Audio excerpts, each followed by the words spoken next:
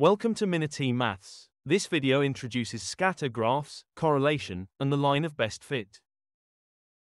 Subscribe and hit the notification bell for weekly videos. A scatter graph or scatter plot can show you the relationship between two sets of data. For example, it can show you if there is a relationship between the amount of catnip a cat eats and the length of its whiskers.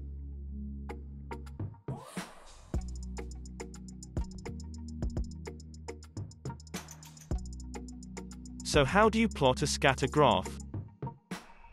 Have a look at this set of data. We are given values for the size of each dog in centimeters, and the loudness of its bark in decibels. Let's first plot the values for the dog named Fluffy. Find 65 centimeters on the x-axis labeled length of dog, and draw a line extending from this point. Then find 85 on the y-axis labeled loudness of bark, and draw a line extending from this. The point where the two lines cross is where we will draw the scatter plot. Now do the same for the other dogs.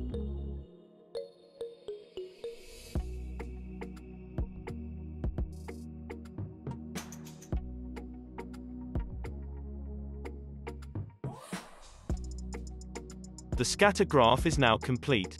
Although this doesn't tell us much, as we would need data from more than 4 dogs to determine how the length of the dog correlates to the loudness of its bark. Now have a go at this practice question. Using the data provided and some graph paper, plot the points on a scatter graph. Pause the video while you do this.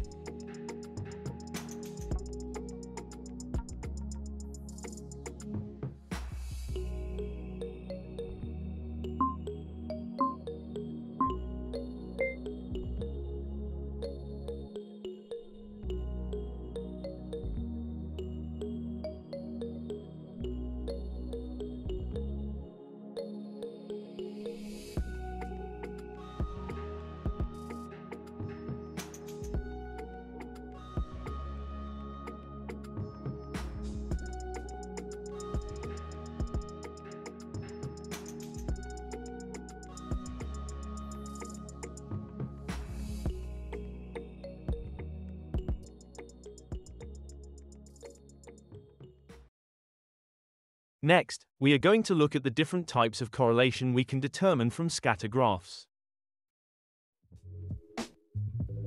What is correlation?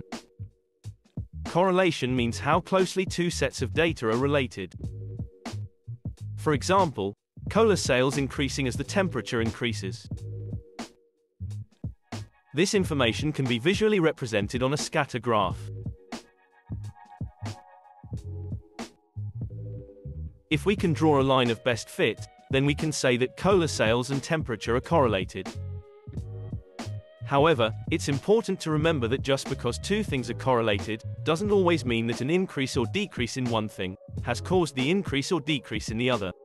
In this example, we can't be certain that the increase in temperature has caused the increase in cola sales, even though it may seem likely. There could have been a discount or offer on the price of the cola on the day the data was collected, which could have been the cause for the increase in sales.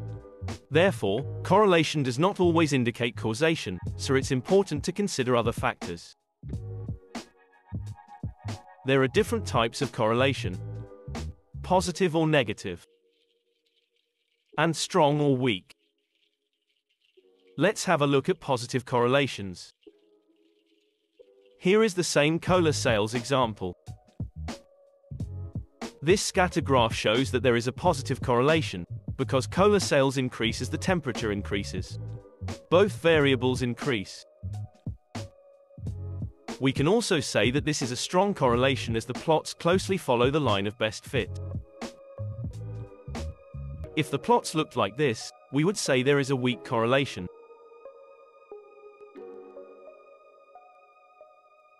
Now let's have a look at another example.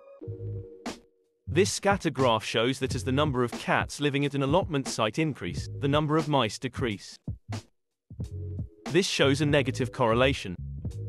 In particular, a strong, negative, correlation. As one variable increases, the other decreases.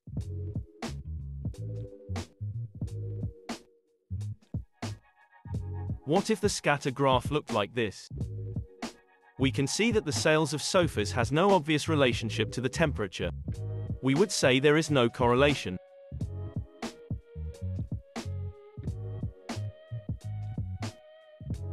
Have a go at this practice question and pause the video while you work it out.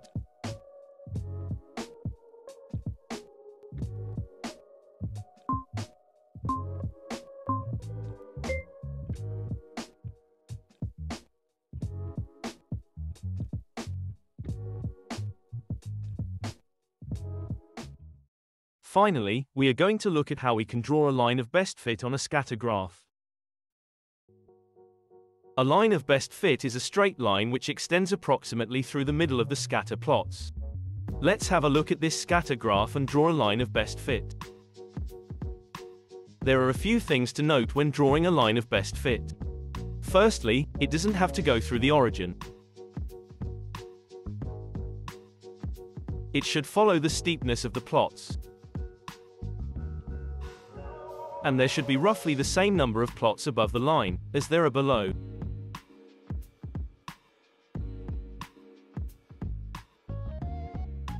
Let's have a look at another scatter diagram and draw a line of best fit. We can now use the line of best fit to estimate values based on the data.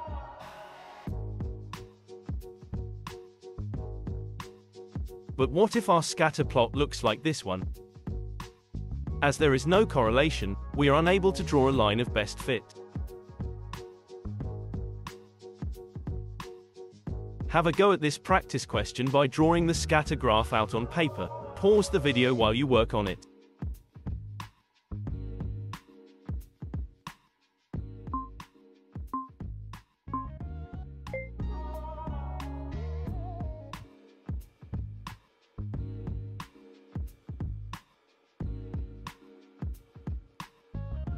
Thanks for watching Minute Maths.